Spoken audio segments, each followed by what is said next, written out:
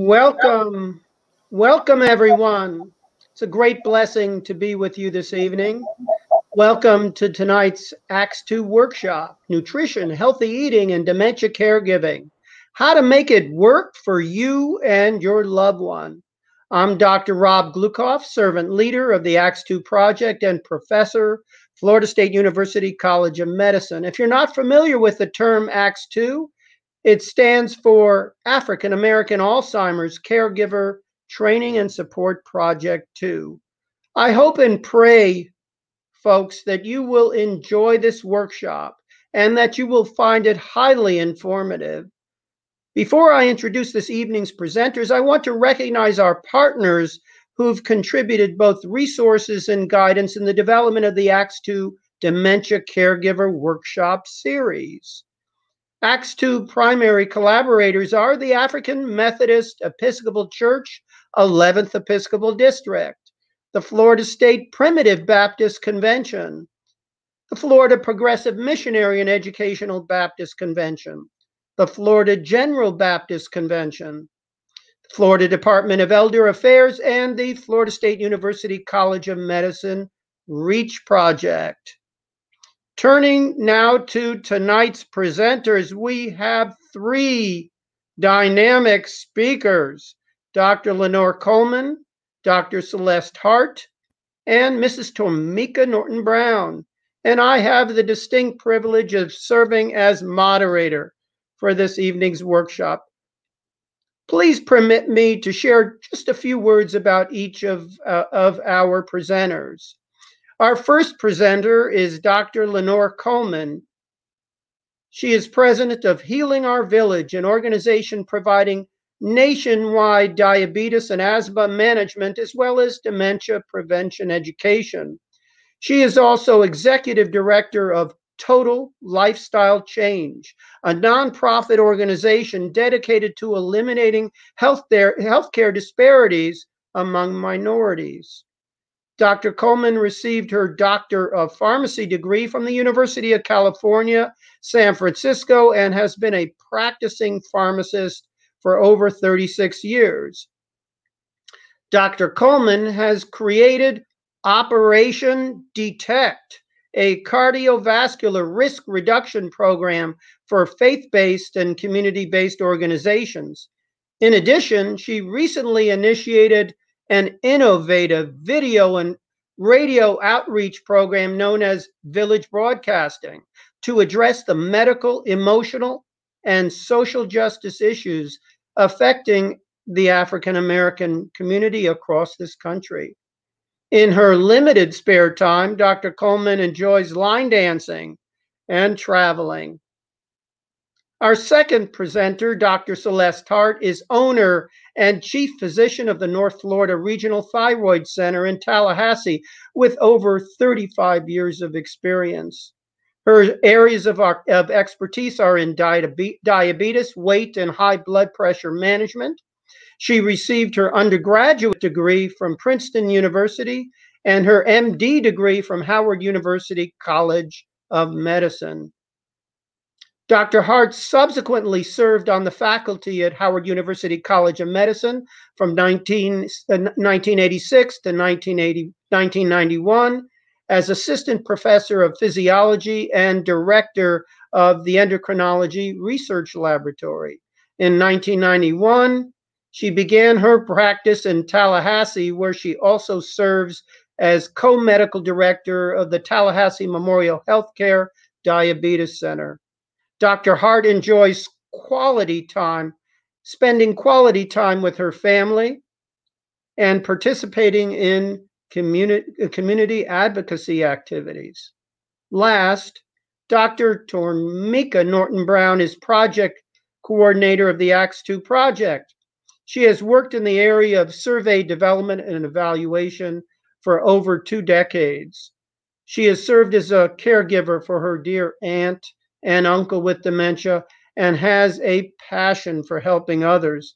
Tomika has been a great source of encouragement and support to literally hundreds of family caregivers of older adults with dementia across Florida. Tomika is also a strong leader by example in her church community. Folks, during the course of the workshop, I encourage you to share questions, sharing questions that will be answered after each presentation using the text message function of Facebook Live.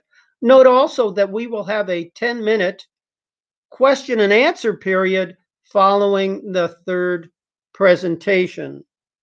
And now we have Dr. Lenore Coleman.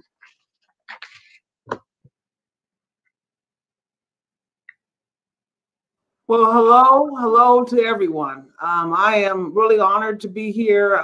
This is a topic that is close to my heart. My mother suffered from vascular dementia. My brother is 78 years old, and he had a stroke.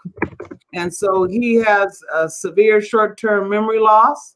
And so I know how being a caregiver for members in your family, your community, is such an important thing. And so, we struggle with trying to figure out how to do the things we need to do for our loved ones. And something that they do, and we hope they do every single day, is eat.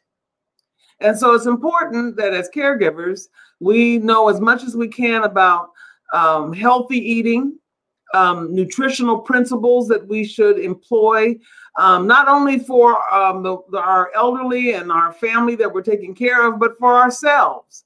Because as caregivers, we have to be able to live a long life as well, so we can be there to take care of our family and our friends and our loved ones.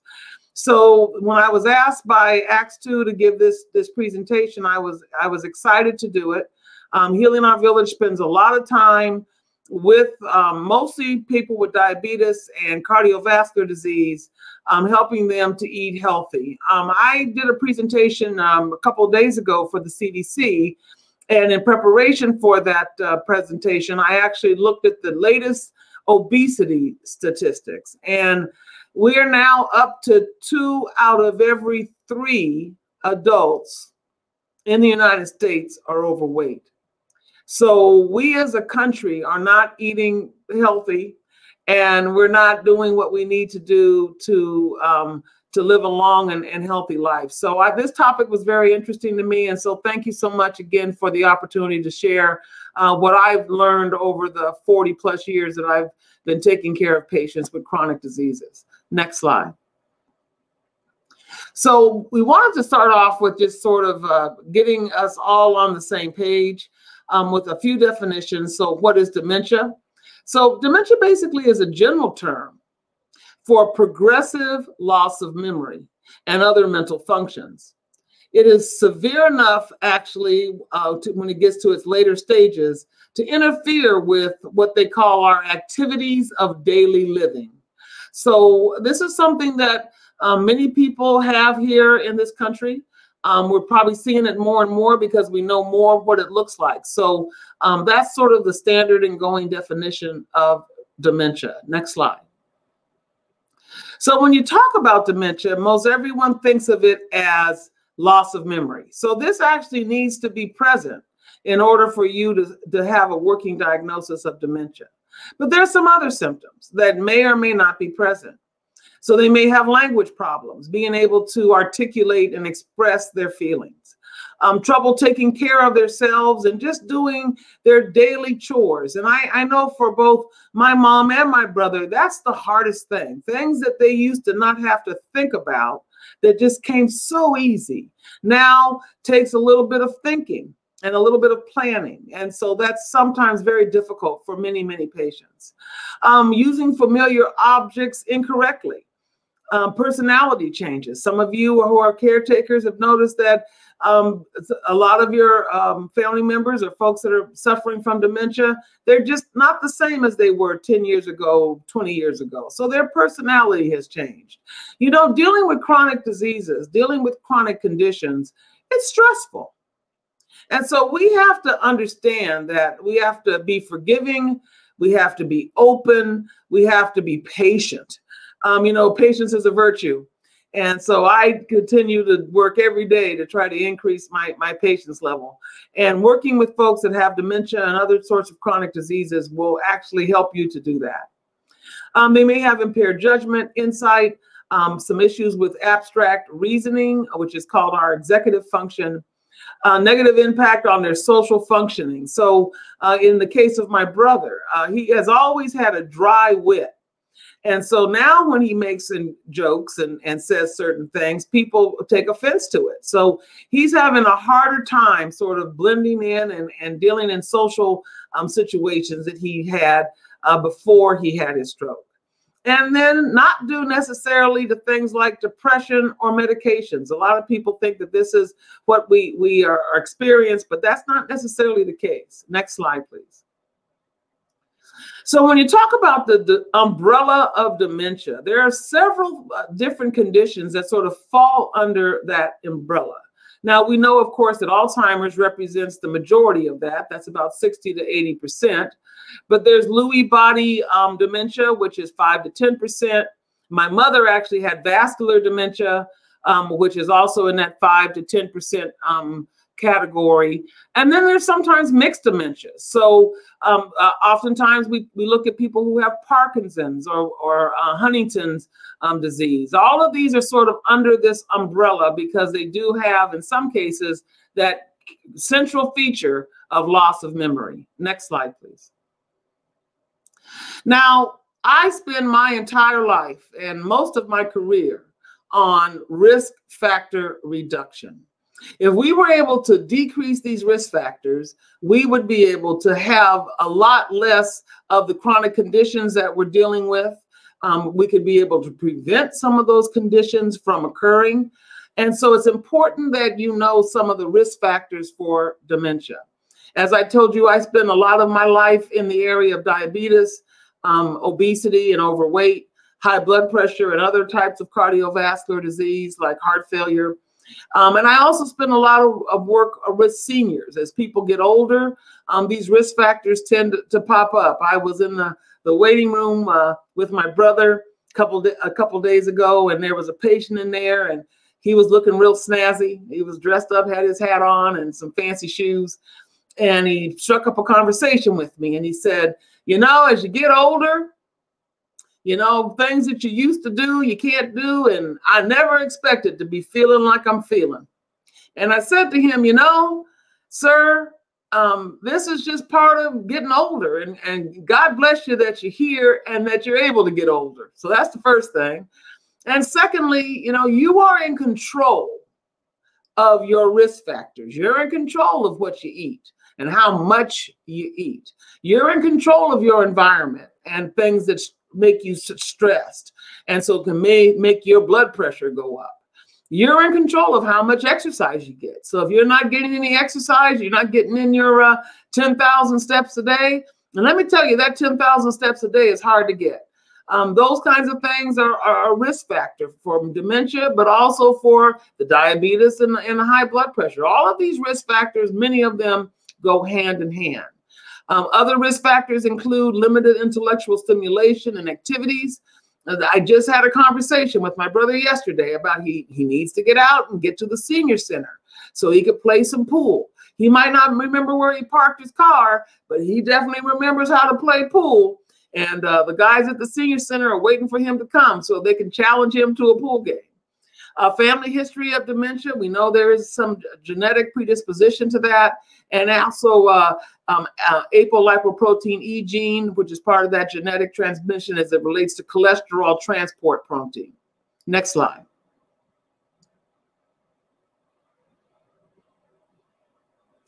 So I actually, as I was doing and preparing for this talk, found a my plate picture for older adults. So this is right out there on the website. I'm sure that Acts 2 will share these slides with you as well, and the links that are available. So I just thought we'd kind of go through this plate and talk about the different food groups. So let's start off with protein. It's very important that you get your protein, especially as you get older. Protein is what builds muscle, and it's important that you keep your muscle mass so strong and healthy. So in order to do that, you have to have your fish, you have to have your chicken, you have to have your beef, you have to have your protein. Many older individuals They don't like eating meat anymore because especially beef and lamb, pork, because they have to chew so much. They may have dentures, so that might be a little bit of a problem. But if you can't get your protein in by getting your meats, there are other ways. You can drink protein shakes, etc. But you got to get your protein. Dairy, really important, because dairy, many like milk and yogurt, they all have calcium, and calcium is important for bone growth, and for bone strength. So it's important that you get your dairy in because of the calcium. But you also need that vitamin D, because it's the vitamin D that helps the calcium get in the bone. So I recommend that everybody, but definitely my seniors, get at least 20 minutes of sunshine a day. It's really important to get outside, breathe from fresh air, and get some sunshine. We need our grains, and so we're looking at whole grains as much as we can. We need our fluids. A lot of times, many of our elderly seniors have dehydration because they sort of forget to drink. So the trick to do that is whenever you sit down to have your breakfast, your lunch, your dinner, your snack, pour yourself a glass of water so you can have something to drink along with that snack or that meal. And then you'll be able to get closer to your 6 to 8 glasses of water per day. Now, I'm really into the natural ways of cooking, growing your own herbs and spices. I went next door. My next door neighbor actually cuts my hair. I'm blessed. And before I left her house, she took me out to her herb and spice garden. Now, I was expecting this to be in the ground, because that's what when people say garden to me, that's what I think. But she actually had everything in pots. And she had some planters that were actually elevated. So she didn't have to bend over to get to the plants. And I thought that was very creative. So in a very small corner of her backyard, she had her herb and spice garden. So those things are good. It makes the food taste better. It helps with the flavoring of the food. And it also helps you reduce your salt intake, which we'll talk a little bit about later. In terms of the oils that you should be cooking with, you should be cooking with vegetable oils, canola oil. You should not be cooking with oils that are solid. So back in the good old days, we used to use solid lard and other solid greases to cook our foods and to fry our foods. But those are not what we want to do now, because they are high in what we call saturated fat. And saturated fat is not good for your cholesterol, and cholesterol is not good for your blood vessels. So that's why healthy oils are really important. People talk about olive oil, coconut oil. Some of that's part of the Mediterranean diet. So we recommend all of that. And then the fruits and vegetables. It's important that you not eliminate fruits and vegetables from your diet. You really need the vegetables. The vegetables are the fiber. Some fruits give you fiber, and you need that fiber. Fiber is what helps your digestion. But also, if you have diabetes, fiber helps keep down your blood sugar. So we always talk about trying to get to 5. We need to arrive at 5, which means eating at least 5 fruits and vegetables throughout the day, which is very difficult to do unless you're eating some fruit or some vegetable at almost every meal, and you're adding in your fruits and vegetables as part of your snacks. So that's how you're able to arrive at 5. Next slide. So when I talk to my patients about getting started, because we all have to just get started, what we need to start thinking about is what foods are high in calories and what foods are low in calories. So we want to eat more of the foods that are low in calories, like apples and grapes, pears, peas and beans, lentils, foods that are high in water content or fiber, and then your whole grains, your lettuce, your cucumbers. Those are great snacks. You can always make yourself, if you're hungry and you're trying to decrease your calorie intake, you can always have a salad if you're hungry. But you got to avoid these foods that are high in calories. So your cheddar cheese, your whole milk, your fried chicken, cakes, cookies, ice creams, salad dressings. You know, some of you like to go, and now that we're having a little bit more freedom, we're going back to our restaurants that have salad bars. And so by the time you get from one end of the salad bar to the other end of the salad bar, this salad that should be about 200 calories is 2,000 calories, because you put on everything you can on that salad. And then when you get to the end, you take the whole ladle of salad dressing and you pour it over the salad.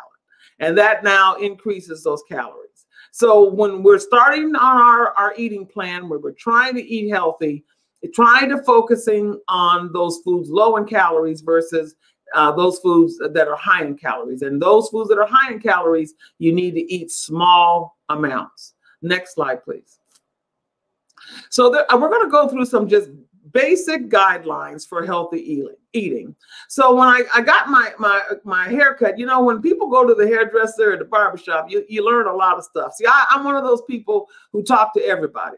And so I always like to hear people's perspective. So she started telling me the fact that she called her cousin and told her cousin that because of COVID and not getting her daily exercise, because she used to go to the gym every day, she was weighing 175 pounds. And that was her number. Everybody has a number that when you get on that scale and you see that number, that's when you get off the scale and say, okay, today's the day I'm starting. No more excuses. So her number was 175. So she then 2 weeks later weighed 168. I said, wow, what did you do? And this is what she said. She stopped eating so much. Pretty simple. She cut her portions down. So she ate smaller servings of all the food, but definitely smaller servings of the meat, fish, and chicken that she was eating. And she ate more fish and more chicken throughout the week. She started to roast and bake and grill her food. I have a George Foreman, and so that's the way I eat my food. I avoid the fried foods because I now have an air fryer. And I'm telling you that air fryer tastes just like you fried it, but the calories are half the amount. So these sort of creative ways to bake, grill, air fry your foods so you're not adding fat to your foods is very important. Again, eliminating butter, margarine, just having small amounts. A lot of you love nuts. Nuts are healthy, but you can only have a handful. You can't eat the whole can of nuts while you're watching television. Okay, that you can't do that. Next slide, please. We talked about milk. Dairy is critical. We want you to do 1% or 2% or skim milk if you can tolerate it. The ice cream, you know, so I know people sometimes get depressed and they go and they get those big gallons of ice cream, quarts of ice cream, and they eat the whole thing. Okay. Getting the ice cream out of your freezer and going to get a spoon is not what we want you to do. So if you're going to eat any of that, we should try to eat yogurt, frozen yogurt if you can. But if you're going to have ice cream, you need to have a small amount. So you got to put it out of the container into a bowl. Sour cream, all of those are high fat dairy. We want to avoid those. Snacking. I'm a snacker. I love to snack. So I usually use a popcorn. I go and I buy the 100-calorie snacks in the grocery store. They're already packaged in 100-calorie bags. But dried fruit is good. Crackers, but you could only have a few. All of those are what I usually do when I want to have a snack. In terms of nonstick cooking ware, I threw all my pots and pans away. And I went out and bought me a brand new set of those pots and pans that they're advertising now. And it is amazing how the food just doesn't stick. And they're also easier to clean. So I suggest all of you go out there and get a good set of nonstick pans. And we already talked about the vegetable oils, or I actually use the vegetable oil cooking spray. So that's what I usually use for sauteing my food. Next slide, please. We eat too much salt, full stop. We are eating about 8 to 12 grams of salt a day because we're eating canned foods, fast foods, convenient foods, microwave foods. So we're getting way too much salt. We get about 10% of our salt from natural sources, 75% added when we're eating processed foods, 15% is added to your diet when you're cooking the food. You should not be using salt to cook at all. And then table salt. Some of you start sprinkling the salt on and you haven't even tasted the food to see if it needs the salt. So take the salt shaker off the table. And then 1 teaspoon is about 2,400 milligrams. So that's all of the salt you're supposed to have per day, especially if you have high blood pressure, especially if you have kidney disease. And as you get older, your kidneys, just start to slow down. They don't work quite as well. In fact, we're starting a campaign where we're making sure that all patients, when they go see their doctor, they're asking their doctor, what is my GFR? How are my kidneys doing? You need to walk into that doctor's office. You've gotten your blood work done. You need to ask that doctor, how are my kidneys doing? Next slide. Now, how do you reduce your salt intake? Well, again, not using it during cooking, not putting it on the table or put it on your food before you taste it, substituting herbs and spices and other food flavorings, and eating less salty food. So I tell people all the time, take those potato chips that you love and the corn chips, put them on a napkin, leave them there for a minute, and then lift it up. And that napkin will be full of oil and salt. So potato chips, corn chips, all of that stuff has a lot of salt. We used to, in the good old days, cook our greens and etc. with salt pork. Can't do that anymore. Got to use turkey, ham hocks, a lot of salt because they're cured. My favorite is dill pickles. Right? You can't eat a whole lot of dill pickles. They got a lot of salt. And canned foods. Now, one of the things I do if I'm using some canned food is I will pour off the juice that's in the can and then rinse it. So I'm rinsing off all of the salt that was on those beans or whatever vegetables were sitting in. Next slide, please. So many people that have dementia have a poor appetite. So let's figure out why that might be. Well, the first is they might not recognize the food. So they may no longer recognize what you're putting on your plate. They might not know that you're actually giving them their favorite food. So you have to let them know when you put the plate in front of them what's on the plate. Poor fitting dentures that can make eating painful, or they're not able to chew the meat or the chewier foods. So you got to make sure that if they need dentures, that they have good fitting dentures and they're seeing their dentist regularly. They also may have gotten a decreased sense of smell and or taste. So a person with dementia might not eat the food because they can't smell it. Your appetite is enhanced by your smell and by your taste. When you taste something and it's really good, it enhances your appetite. But if you can't smell and you can't taste, then you start to lose your appetite. One of the most important things with our seniors is that we must make sure they are eating and that they're getting their calories in every day. Next slide, please. Now, medications, there are some medications that can decrease your appetite. If a person's starting a brand new medication or the medication they're on, the doses has been increased, then all of a sudden their appetite's not the same, let the doctor know. If you notice a change, you've got to tell the doctor. And then not enough exercise.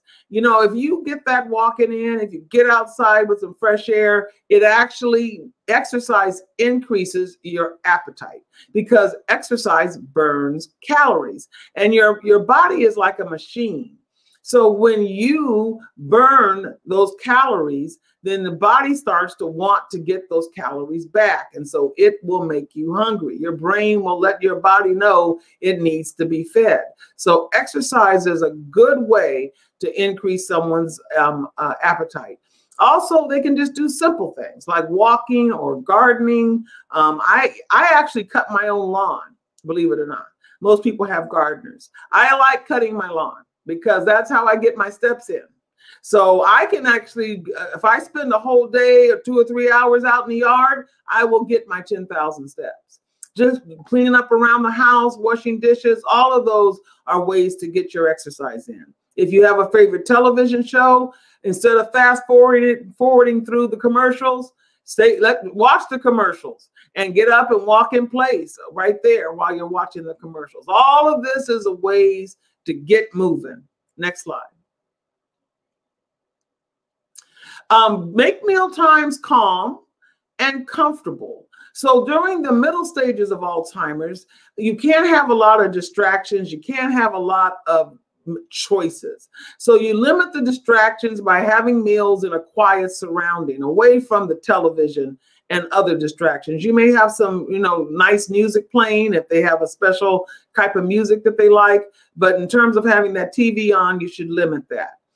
Keep the table setting simple. If they only need a fork and that's all they need to eat, then just have the fork.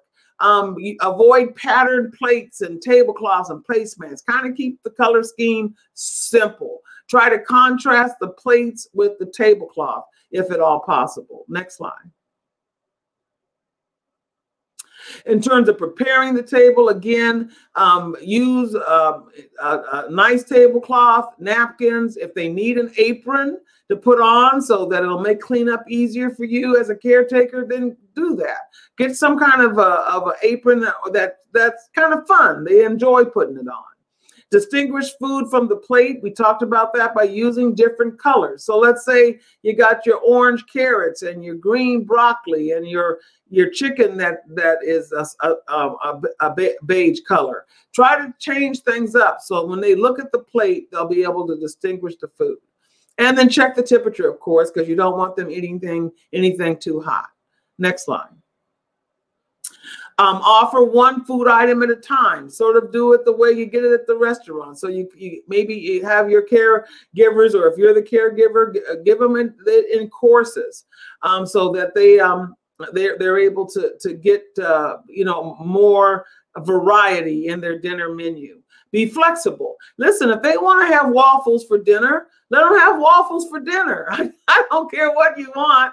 Whatever you want, I'm going to make it. So that is very important, to be flexible. And then allow plenty of time for them to eat, keeping in mind that it can take an hour or more for that person to finish. Next slide. Minimize the eating and nutritional problems, preparing foods that aren't hard to chew and swallow. We talked about that, so you can grind them up or cut them into small pieces. Using foods like applesauce, cottage cheese, scrambled eggs, all of those are easy for people to eat. Know the signs of choking, and everybody in your family needs to know the signs of choking, but avoid foods that are difficult to chew, like raw carrots, because sometimes they can't break up the pieces. And then address a decreased appetite. Sometimes you have to use a supplement like Boost or Ensure. And if it gets really bad, there are medications out there that you can get your doctor to prescribe that will increase their appetite. And let me tell you, those medications really work. Next slide, please. So again, eating together in a comfortable environment. Our seniors are used to having dinner at the table with the whole family gathered around. We don't do that now. We sort of eat in front of the television. Everybody's eating on the go. So eating together, if it's possible, or if you're a caregiver, make that sort of part of the caregiving duties that you have. And then having finger foods for them to munch on, nuggets, fish sticks, sandwiches, things that are, again, in bite-sized pieces, steamed broccoli, steamed cauliflower. All of those, again, are things that they can pick up and just kind of chew on that are easy to swallow. Next slide. So in summary, just some general recommendations. If for our seniors, most of them are not overweight, but if you are overweight, you need to know what your body mass index is, your BMI. That is a calculation of your weight, height, and fat ratio. Everybody needs to be down below 30 to be, so we actually, when you get higher than about 25, 27 in your BMI, that means you're starting to tend toward being overweight. We have people with BMIs of 50 and 60. So we are probably as a country, the biggest we have ever been. You need to try to have them eat a balanced diet with all the food groups represented, low in saturated fats, low in cholesterol. include a variety of grains. If you ask me what white rice or brown rice, I'm going to tell you brown rice. If you ask me white bread versus wheat bread, I'm going to tell you wheat bread. So you need to increase those whole grains. We talked about how to get to 5 vegetables and fruits a day. Things need to be low sugar. You need to read your labels. You need to understand your nutrition facts, and so work with a dietitian to be able to figure that out, or just there's many books and there's all sorts of stuff online that teaches you how to read a label on your food products. Low sodium, we talked about that, and then not more than 1 alcoholic drink per day. So that's about 4 ounces. You know, I am a wine person. So if I'm going to have an alcoholic drink, it's usually red wine because it's good for the heart. And, you know, in the blue zones, there are 5 countries in the world where people routinely live to be 100. And in all of those places, they drink wine. So they're doing something right. Of course, they also walk in their fresh air and they eat very healthy diets. So it's not just the wine. Next slide. If you're not sure what to do, schedule an appointment to see a dietitian or a nutritionist. It really will help you figure out what foods your client needs to eat, how to basically build a meal plan that they'll actually comply with. So I really recommend that all of us see a dietitian. Next slide. I want to thank you so much for allowing me to present today, and I hope that was beneficial to you. Thank you so much, Dr. Coleman. That was comprehensive, down to earth, so helpful. Thank you so much. Thank you very much. I believe we have time for maybe 1 or 2 questions. Well, first, May Andrews wants to give you an affirmation. Great information, very helpful, Dr. Coleman. Thank you, May Andrews. May also has another question. Is dementia hereditary? Yeah, based upon the type of dementia we're talking about, there seems to be a hereditary component. Yes. One of the things that I struggle with my brother is that my brother had a stroke. So he has memory loss because of the stroke. But my brother does not have dementia. So people confuse that all the time. All right. So, you know, my brother says, oh, you know, Lenore, you're going to get the same thing I have. I said, no, because I'm not going to have a stroke. I want to keep my blood pressure low. Yeah. Well, thank you so much, Dr. Coleman. Once again, folks, we will have a question and answer period where we will be able to field questions that Dr. Coleman can respond to and others on the panel. And next we have Dr. Celeste Hart. Welcome, welcome, Dr. Hart. We're so grateful to have you here today. Thank you. It's such a pleasure for me to have this opportunity to talk to those heroes who are out there caring for their loved ones. I know it's a labor of love, and it's something that you really want very much to do. But I also know it's very challenging, and so many of my patients have loved ones that come in with them and have very busy lives. So thank you for all that you do. I'll tell you from firsthand experience over the past 40 years that you make an enormous difference. My patients who come in with a loved one on a regular basis just seem to do better in my experience. Next slide. And you can go, next slide, please. I really decided that I would limit my comments to patients with diabetes because, because that's my experience. But numerically, patients with diabetes make up an outsized portion of patients with dementia. So, for example, patients with Alzheimer's disease, 60% of them have diabetes.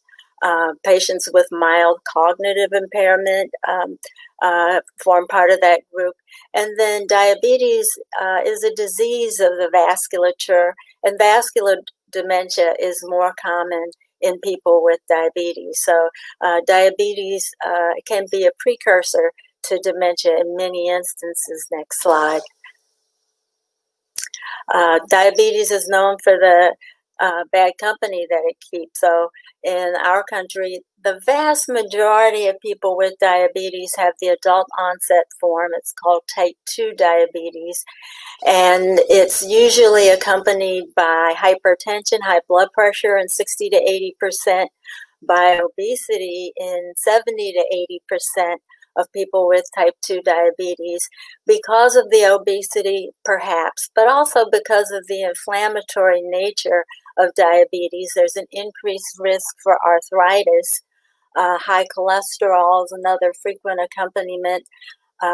Many people with diabetes have sleep apnea. It's really important to screen for and think about, so that uncontrolled diabetes can cause a lot of fatigue and daytime sleepiness, but sleep apnea can also contribute to that. It can raise the blood pressure. It can increase the risk of cardiovascular disease, heart attack, and stroke. And so it's really important to screen for and treat appropriately, because if you do so, you can limit all of those things. You can improve the blood pressure, you can enhance efforts at weight loss, and diabetes control frequently improves secondarily. People with diabetes can have liver disease. They have fatty liver, and it's another thing that we screen for regularly in clinic, but complicates the management of the disease. Next slide. The common complications of diabetes, most frequent, the thing that is going to cut lifespan short, if anything does in diabetes, is heart attack and stroke. Diabetes is the #1 cause of kidney failure that can lead to dialysis. Eye disease, it's the #1 cause of blindness outside of trauma. It can lead to neurologic impairment. So people with diabetes have a neurologic condition commonly called peripheral neuropathy. So that all of these aren't just part of a mundane list. These things really color the life of a person with diabetes and make it difficult and challenging sometimes to care for them. And the neurologic impairment can include loss of sensation. That predisposes to foot ulcers because the patient doesn't know sometimes how they're planting their feet, so it impairs gait. They don't sense injury to their feet early, so they can have injury that goes untreated and unrecognized and can lead to foot ulceration. And ultimately that can lead to amputation. So it can be really, really challenging and to care for people with this multiplicity of different medical complications. In addition, each of these other medical problems can be a reason that we end up putting people on medication. So people with diabetes are frequently on multiple medications, and the medications can add further to some of the complications and challenges of caring for them, not only because of the number of different medicines, but because they can interact and have a number of side effects that can exacerbate some of the other problems that we'll talk about. Next slide. One of the things that has become clear to me over the years is that dementia doesn't have an on or off switch. So something that evolves gradually in most cases. And in many cases, I see that the patient has developed some memory lapse and some poor habits that the family members are just not attuned to early on. So, for example, I had a patient a few weeks ago. She's been under my care for 15 or 20 years for both diabetes and thyroid disease. And it came to a point where we were having a really hard time helping her control her thyroid disease. Her level would be too high, then it would be too low, and we were adjusting up and down. And it became clear over several dose adjustments that she was just forgetting to take it. Indeed, one day she came in and her face was very swollen and droopy. I worried that she might have had a stroke and sent her to the emergency room, only to find that she'd missed her thyroid medicine for a few months. And normally her daughter who cares for her is very astute and would have picked up on something like that. But because her mother is generally a very independent and proud woman, I think she had been a little hesitant to jump in. So it's important to realize the symptoms of dementia and realize some of the manifestations and be alert to those so that you can intervene at the appropriate time before there's real trouble in the offing. A frequent problem in my clinic for people with dementia is that they forget insulin doses. I've had people double up and take 2 doses and cause dangerously low blood sugar, so that as the dementia advances, diabetes control deteriorates. And as the diabetes control deteriorates, the dementia accelerates. So it can be a real vicious cycle. So it's important to realize this and to look for those signs early so that you can jump in and get help from your medical team. Next slide. So we've already heard a lot about nutrition. I'm going to try to avoid repeating some of what you've already heard, but there are some particular aspects of nutrition that relate to diabetes care late in life and people who have dementia that I thought I'd bring up to you. Next slide. We've talked about lack of appetite. So you transition from a period where you've been encouraging someone to eat less and notice over time that they're losing weight rapidly, and it's time to kind of change strategy and realize that their nutritional needs are no longer being met. Next slide.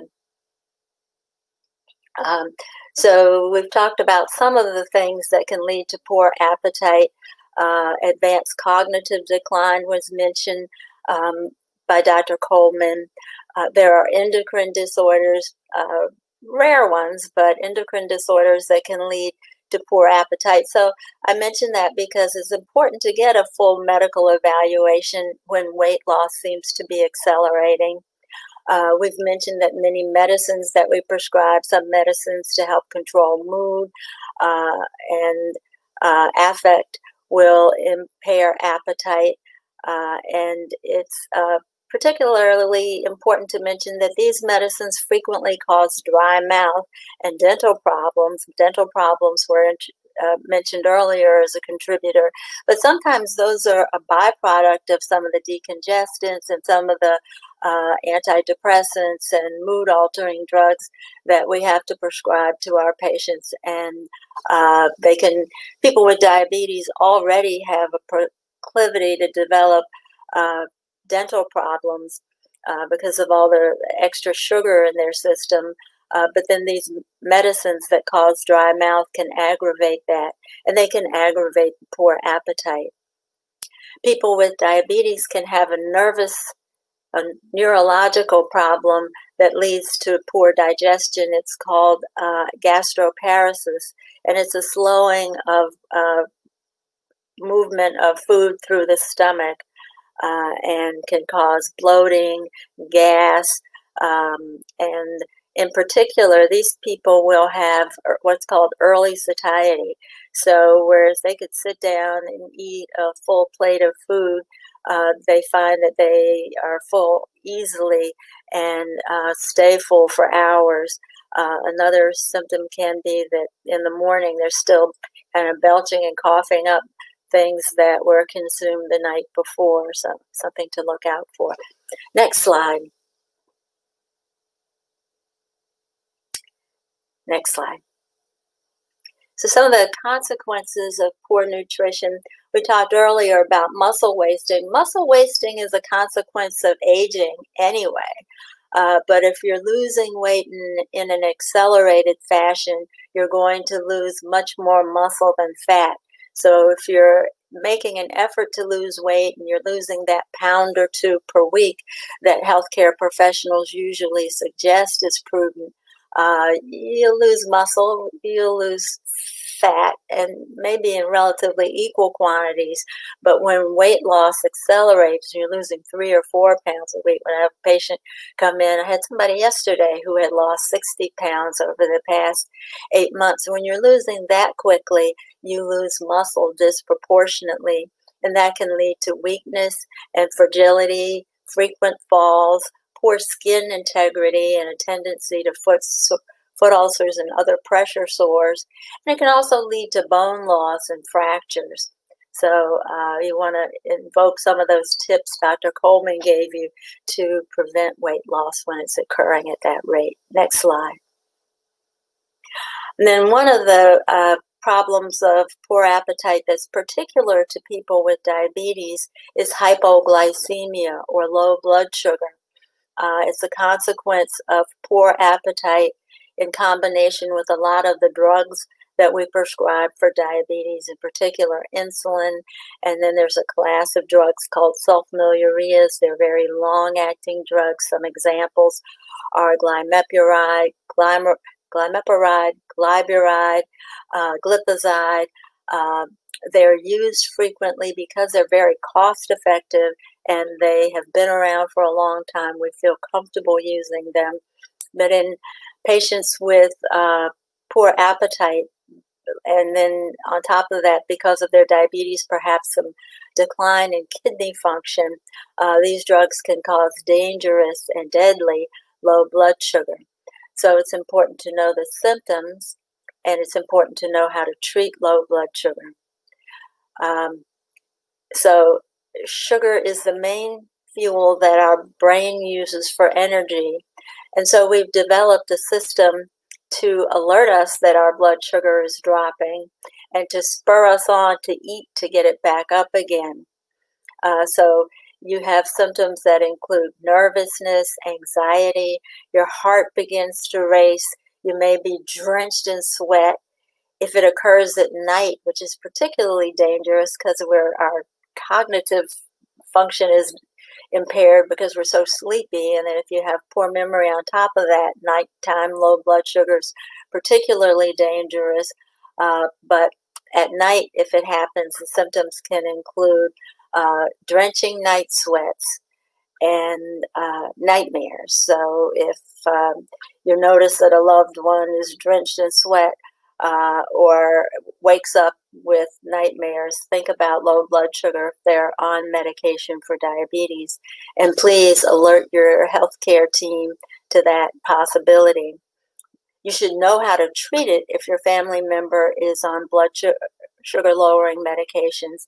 And the therapy is just simply sugar to get the blood sugar back up. Simple sugar is best. So the things we discourage in general, so hard candy is good, jelly beans, you want to make sure you don't give somebody something they can't swallow easily. So especially in the middle of the night, somebody's confused, maybe slowly encourage fruit juice, cake decorating, icing, the gel that comes in a tube is good, because if you squeeze that into their cheek and kind of massage it in, it'll be absorbed well without them having to swallow.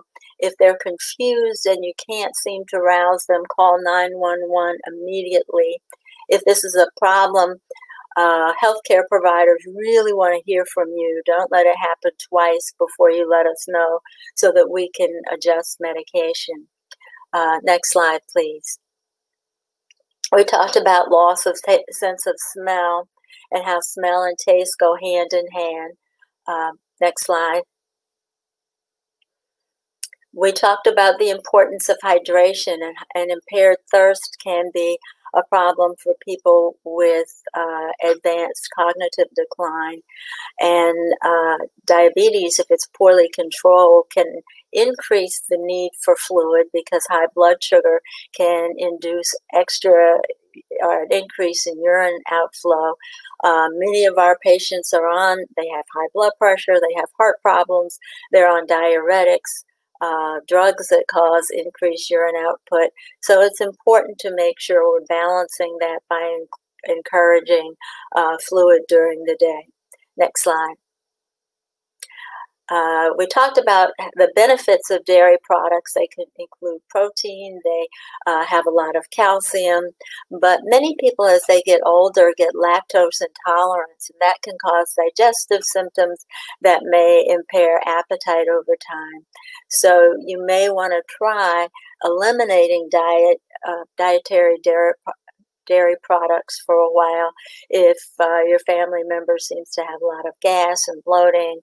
And there are certainly remedies. Lactate is one that helps people who are deficient in that enzyme to metabolize lactose. Next slide. And we'll go to the next slide, please. Yeah, and then some vegetables are particularly hard to digest, and you should be aware of that. Dr. Coleman talked about the importance of portion size and cutting things into fine portions that somebody can handle. So I'm not handing somebody a large slice of carrot if they don't have the capacity to chew that and swallow it.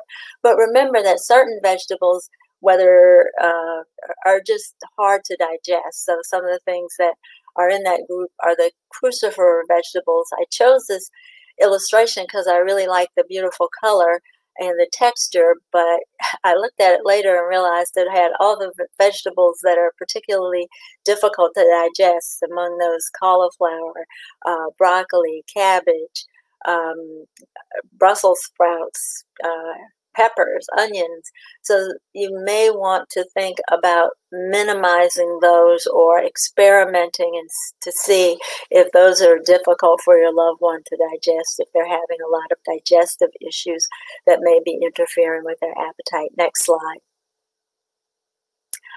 And I think Dr. Coleman covered this really well, ways to make things appealing. And so we'll go to the next slide. And then just another shout out and appeal from me to please get actively involved in your loved one's care. If you notice that their medical regimen is becoming overwhelming and they're having a harder and harder time seeming to understand it all, there's nothing like having you there in the clinic, next slide, so that you can observe, report to me some of the things that you might be observing in your loved one, some of the things that are going on. Sometimes I'll be getting a medical history and the loved one sitting there, and they may be off to the side out of their loved one's eye shot. They'll be shaking their head and telling me, no, that's not what she does. That's not what happens. So your observations are incredibly important.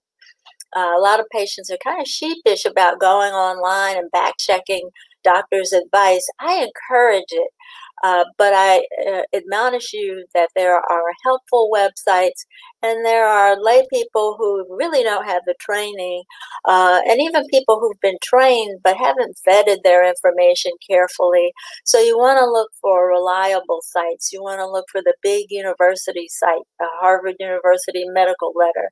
The National Institutes of Health has wonderful healthcare information, the Mayo Clinic, the large voluntary health organizations, the American Diabetes Association, the American Heart Association. There's plenty out there. If you get a little nervous about your insulin injection technique, for example, these large organizations and even the pharmaceutical companies that manufacture the medicines have videos you can watch on online to help you refresh your technique, because all these beautiful, expensive medicines that we prescribe for patients don't work at all if they're not administered correctly. So make sure your technique is good and kind of watch your loved one and make sure his or her technique is good as well. Next slide. Because diabetes care is so complex these days, it's really crucial to maintain records and lists. Next slide. It helps to have each drug, the date it was started. If a drug was stopped, don't take it off the list, strike through it so I know it's been tried before. List by prescriber, so if I see that the kidney doctor has prescribed a certain blood pressure medicine, and I'm concerned about the impact that it may be having on your diabetes, I know who to talk to about thinking about an alternative. Understand carefully how each drug on the list is to be dosed. Learn how to administer it correctly, and carefully cross-check for allergies. There's so many drugs that are in a category that it's hard to know sometimes if your loved one is allergic to one drug, if they're going to have problems with another. You just don't know if the other drug is in the same category sometimes if you don't ask. So it's reasonable every time a new drug is prescribed to say, now you remember, doc, she's allergic to ACE inhibitors. This isn't an ACE inhibitor, is it? And just jog our memories. You can't be too careful. Next slide. And this is an example of a medicine list. It helps me if you type it out. Thanks. Next slide. And then organizing the medicines to be administered in a pill reminder is a really helpful manipulation to help your loved one take their medicines on time and on schedule. This is a daily reminder kit, but they can be three-dimensional. So if they're taking medicines morning, noon, and nighttime, the medicines can be all lined up by day of the week and time of day. Next slide. Monitoring is really crucial for patients with diabetes, especially if they're on blood sugar lowering medications. And it's always helpful to bring the glucose meter into the office with you. If possible, many offices can download those, but it's so much more helpful to see the data line by line, item by item, than to just hear your general description. I get so much more out of it. Next slide. There are newer devices for glucose monitoring, and especially for people who are having problems with frequent low blood sugar, it's nice to have these glucose sensors. What these devices do is to measure blood sugar every 5 minutes, 24/7, around the clock. They have alerts so that if the blood sugar drops during the night, an alarm goes off and alerts the patient. Moreover, you can see a blood sugar graph on that screen that she's holding up, and that graph can be transmitted electronically to a loved one. So if you're taking care of your mom and you know that she's on medicine that tends to cause her blood sugar to dip a little in the late afternoon, you can watch what's going on. The alert can come to your cell phone, and you can intervene before she gets into trouble. Next slide. So, in summary, your loved one's lives can be enhanced greatly by the efforts that you make to continue to keep their health problems in check. This can be a wonderfully rewarding period of life. This can be a beautiful time of life for them. Even though they can't do all the things they want to do, they can't remember things as sharply as they once did, but you'll observe that they're still the person you knew in many ways 20 or 40 years ago. And so I encourage you, and I thank you on their behalf for all you do. It can be challenging, but the rewards are certainly immense. Thanks. Thank you so much, Dr. Hart. Just wanted to give you a few questions that folks brought to the table, as well as affirmations. Annie Knight has asked you, if you were once on diabetic medication for many years and your doctor says you no longer need the meds because your numbers are good, what should you look for in the future? Great question.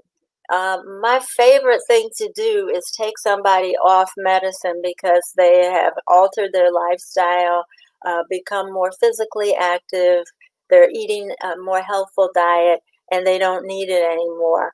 But they still have to be monitored. We haven't cured their diabetes. We've reversed it perhaps temporarily, but it can come back. And so it's important to continue. Your doctor may decide with you that you don't need to keep checking your blood sugar with a meter, but you do need to come in periodically to have testing done to make sure that without the medicine you're remaining in good control. Sometimes if your kidneys begin to malfunction, since the kidneys are important for clearing insulin, if they slow down, you may not need diabetes medicines anymore. So sometimes there can be an unhappy reason for it. And there's some medicines that we don't administer to people whose kidneys have slowed down. So I had a patient today, I had to take off the drug metformin. So there are a number of reasons that people come off medicine, but it just doesn't mean that their diabetes has been cured, and ongoing monitoring is important. Well, thank you so much, Dr. Hart. As I said before, we're going to have a time for a few questions after Tamika Norton's presentation. Outstanding job in linking, Dr. Hart, diabetes to a variety of chronic health problems, including Alzheimer's disease, vascular dementia. And I also wanted to thank you for noting that although a person may experience cognitive decline, may not be able to do all the things that she or he was able to do before, those individuals, their spirit, their humanity has not changed. And they have a lot to offer, even when those particular problems, when those cognitive decline problems emerge. Certainly. Appreciate you stating that at the end of your presentation. How sensitive and thoughtful of you. And now we have Tamika Norton Brown. Good evening, everyone. And what I'm going to do is to give information on our Acts 2 project and about resources that are available in the community. As both Dr. Coleman and Dr. Hart stated, you know, there are changes that need to be made, but if you are the one who's in the position of providing those changes or making those adjustments for your loved ones, it can get to be very difficult. So what we want to do is to talk about some resources that are available to help you take care of yourself as you're caring for your loved one. Next slide, please. Our Acts 2 project, we have 3 primary objectives. We do serve all of the state of Florida. One of our objectives is to optimize the access, uptake, and effectiveness of faith-based skills training and support for distressed African-American caregivers of older adults with dementia. We want to participate in things such as this Facebook Live tonight. We want to increase dementia awareness and knowledge through presentations and workshops at faith, community, and elder care venues, as well as through print and social media. And thirdly, we provide brief telephone-based consultation and referral services to African-American dementia caregivers and other stakeholders. Next slide, please. What I'm going to do is give an overview of our Acts 2 program, but there are a couple of things that I want to make sure to include. In order to participate in our Acts 2 program, you have to be a relative caregiver, and we loosely define the term relative. So you can be caring for a neighbor down the street that you love as your aunt. If you consider that person to be your aunt, then we consider that to be your relative. So you have to be an African-American caregiver, African-American relative caregiver, spend 6 hours a week in caregiving duties, which does not mean the person has to live in the home with you. They can be in a nursing home, or as I just stated, they can live down the street. As long as you're spending at least 6 hours in care, we count that. So if it's stopping by and taking them food, or making sure that clothes are washed, or making doctor's appointments, we count all of that as caregiving. And as a caregiver, you have to be experiencing distress in your caregiving duties. And there's a measure that I use to get that determination. I will also state that Acts 2 is free Faith-based, which means that we have just woven in elements such as scripture, prayer, meditation, and faith sharing into the actual groups, but we're also ecumenical, so we're open to everyone. And the 12-session program is for African Americans, but anyone who calls us, we will absolutely make sure that we connect you to resources in the community. We will absolutely make sure that we are giving you the help that you need. So for our program description, our 12-session program includes 7 group skills building sessions, 3 persons in a group, and 5 individual sessions. All sessions are delivered weekly over a toll-free telephone system. So there's absolutely no cost to participate, and we even use a toll-free telephone line, so there's no cost incurred in that as well. Those 5 individual sessions with the facilitators will focus on goal setting and problem solving. So any concerns that you have come in with, whether they be caregiving related or whether they be personal, you get 5 weeks where you get to work one-on-one with that facilitator. And that is important because a lot of times we see caregivers in doctors' offices, we see them at church, we see them out in the community with their loved ones, and everyone always asks that caregiver, well, how's your mom doing? Or how's your aunt doing? Or how's your uncle doing? But they forget that there's an entire person behind the scenes who, as we say, are doing the heavy lifting. So they get 5 weeks where they get to focus on things that are important to them. Next slide, please. Okay, our program consists of 6 major components.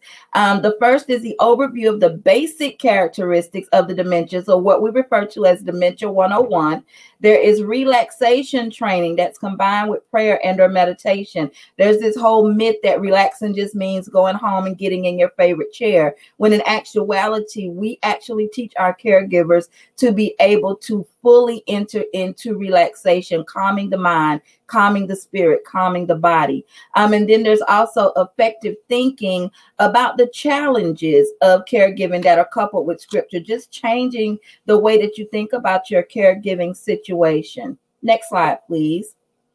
We also have, which is my favorite, I like to refer to it as the me time module, which is building in pleasant daily activities as a guard against emotional distress. Just being able to navigate and have 15 minutes that you can take a walk or listen to some gospel music.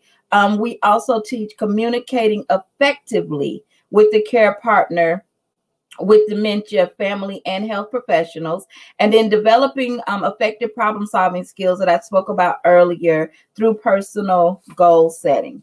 Next slide, please. What I'm now going to do is talk about some resources that are available. We have the Alzheimer's Association, the Alzheimer's Foundation of America, the Florida Department of Elder Affairs, the Elder Helpline, the Elder Care Locator, and the Alzheimer's Disease Education and Referral Center. Next slide, please. How can caregivers contact the Acts 2 Project? Many, many ways to contact us. You're here on our Facebook page, so you can always contact us through our Facebook page. We have a toll-free number, 866-778-2724. My local cell phone number, local to Tallahassee, 850-274-4945, and that toll-free number rolls over to my cell phone number. We have my email address, tnnorton@fsu.edu. And if any of you pre-registered for this, I've been emailing you back and forth, so you can also, you can contact me on that email address. What we are going to do is we're going to bring up our Acts 2 Project website. If you will go to links, please. On the links tab to our website, we have useful links that are for Florida and nationally. So there are very good resources that are on that page. If you will go to caregiver resources. On our caregiver resources, we have included things that we felt would be helpful. So we have prayers. We have information on the basics of dementia, including the fact sheets. We have information on some of the things I spoke about before, like coping with agitation and those type things, links to all of those caregiver skills type information. If you will now click on donate, please. Okay. The Acts 2 program is primarily funded by grants and investments from the faith community and private donors. So if you would like to get more information on how we're funded or potentially donate yourself, you can feel free to go and check out our donate page. And lastly, if you would click on sign up.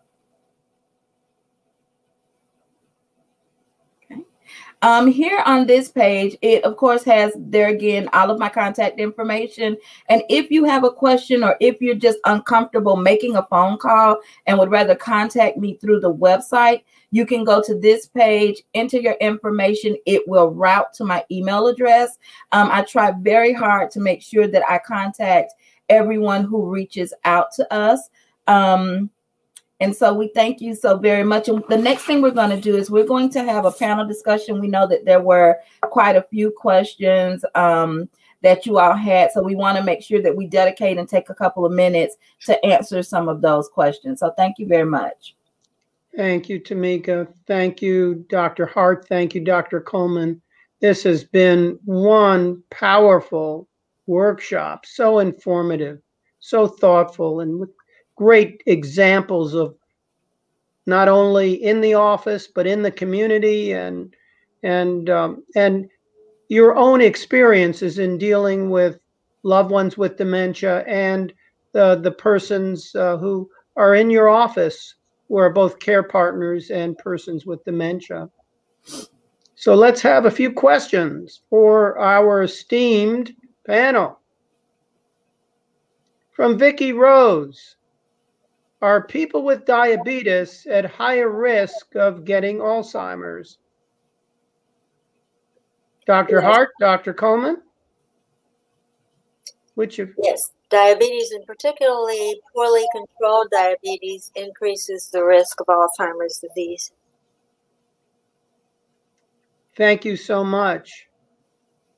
Dr. Hart, other questions? What is a good ALC number? The A1C number should be set individually between patient and provider. So the target for young adults is up to 6.5 to 7.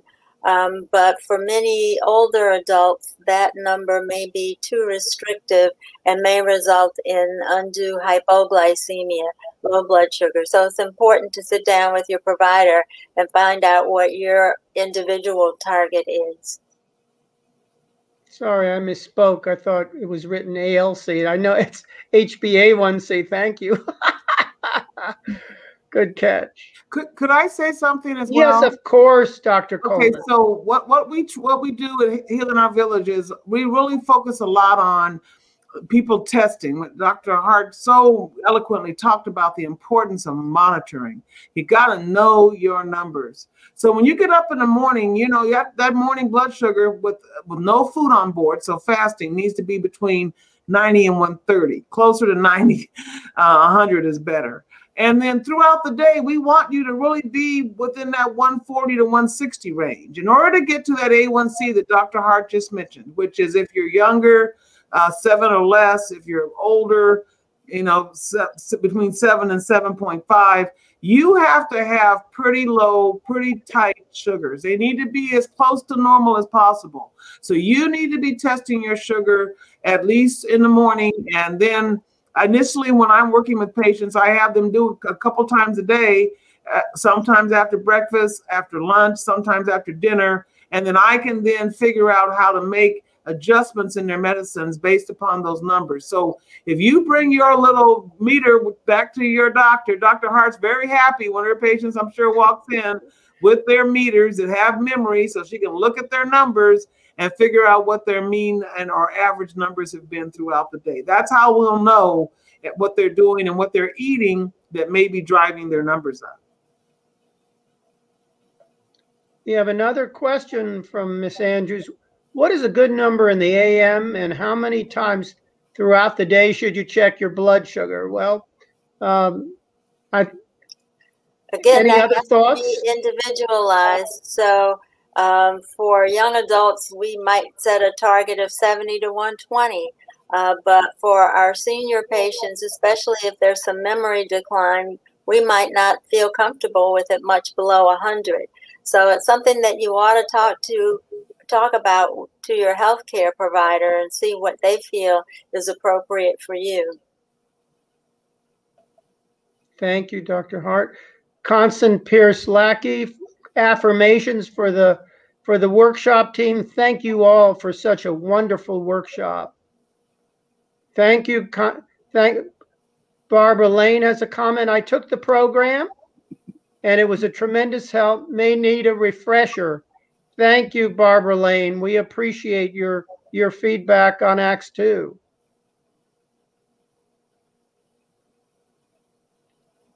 Hattie Mary Young. Thank you, Hattie Mary, for being with us today. She also wants to give positive feedback to the workshop crew. Thank you very much to both presenters for this wonderful information. Vicki Rose, once again, would you advise a feeding tube for someone with dementia who is not eating? That's certainly an option to be considered there. You would want to make sure all other avenues have been tried before going to something so invasive. So it's, again, something you would sit down and discuss with your provider to decide if it's time to take that step. But it's certainly an option.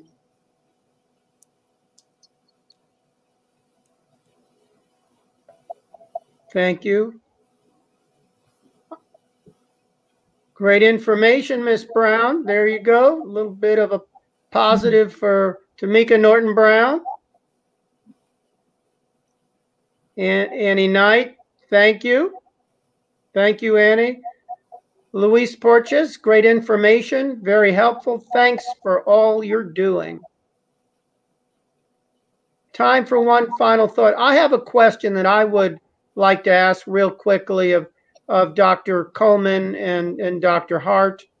For in glucose monitoring for diabetes control, what suggestions do you have for enhancing the likelihood that your loved one with dementia will cooperate with monitoring?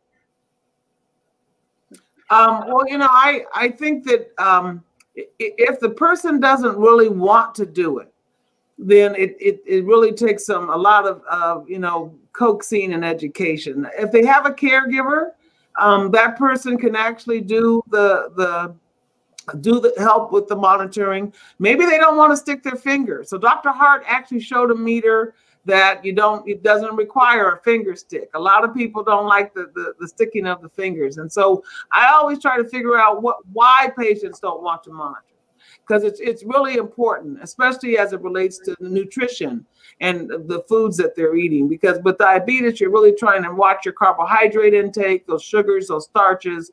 And you need to know certain starches affect your sugar more than other starches. And so that's why it's so important. So, you know, what we try to do is just, you know, lead by example. We're really involved right now at Healing Our Village with what we call remote patient monitoring.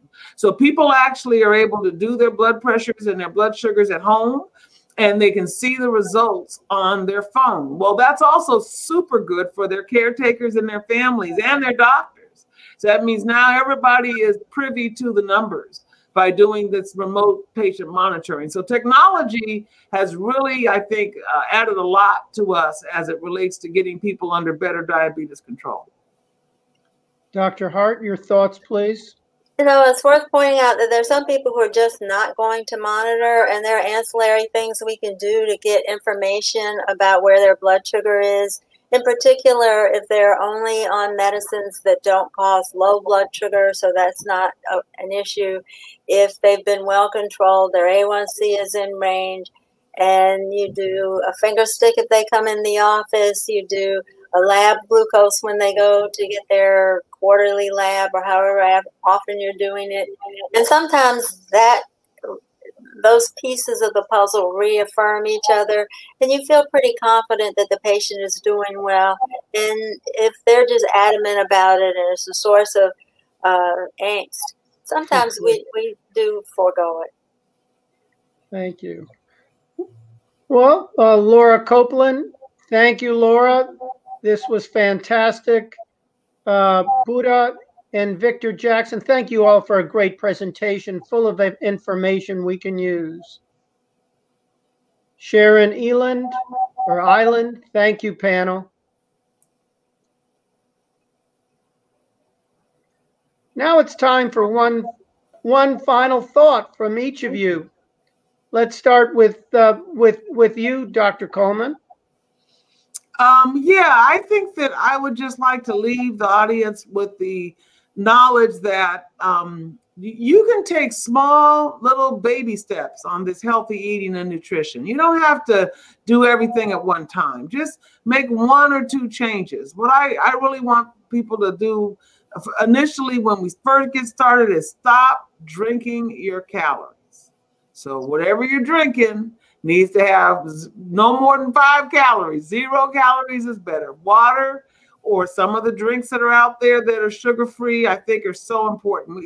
I'm in Georgia, and you're down there in Florida, and you know, way too much sweet tea being drank, and sometimes coming. So we got to really watch what we're drinking, and if we can do that, we can watch our portions. And then the other thing in terms of our caretakers is just try to be patient. And you know, try to understand that it's tough when you don't remember where you parked your car and you used to be this really highly functioning person that could remember everything. It's tough. So we got to be patient and understanding. Amen. Dr. Hart, please. Well, I think that, you know, everybody seems so receptive to this evening's program, and it's important to take advantage of programs such as this and other programs that are available in your community, and interact with other people who are going through similar situations, because there's a lot you can learn. Sharing that way will really enhance your understanding and your insight into some of what's going on. So keep it up. Thanks for participating tonight. Thank you. And finally, Mrs. Tamika Norton-Brown. My final thought would be, and I always like to speak directly to the caregivers, is to just know that you are doing the very best you can under very difficult circumstances. And nobody expects you to get it right all the time. The great thing about falling down is you have the opportunity to get back up. So take advantage of resources that are available to you. There is no shame in saying to somebody that today's a bad day and I need a little bit of help. So reach out to us. If you don't know where to start with me. I offer myself as a resource, and I will plug you into as many of the resources that are available in your community. So just know that you're doing the best you can with what you have. Well, thank you, Tamika. Just a final thought from yours truly. Please follow us on the Acts 2 Caregiver Project website. Our next workshop will highlight the lived experiences of Black dementia care partners, hearing about their lessons learned, their faith walks in providing care for a loved one with dementia, their rewards and challenges. We will soon announce the date of this workshop in the Acts 2 Caregiver Project Facebook website.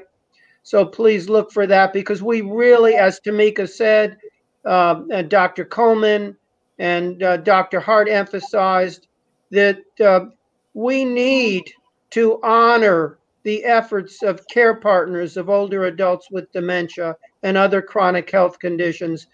The next month's workshop, you will be hearing directly from those care partners, their lived experiences, their challenges, their rewards, and in many cases, how their faith tradition led them to have the power for the hour when the going got rough. So thank you so much. We appreciate your involvement in the Acts 2 workshop this evening, and we thank Dr. Coleman, Dr. Hart, and Tamika Norton-Brown for their outstanding contributions. Good evening, folks, and God bless. Right.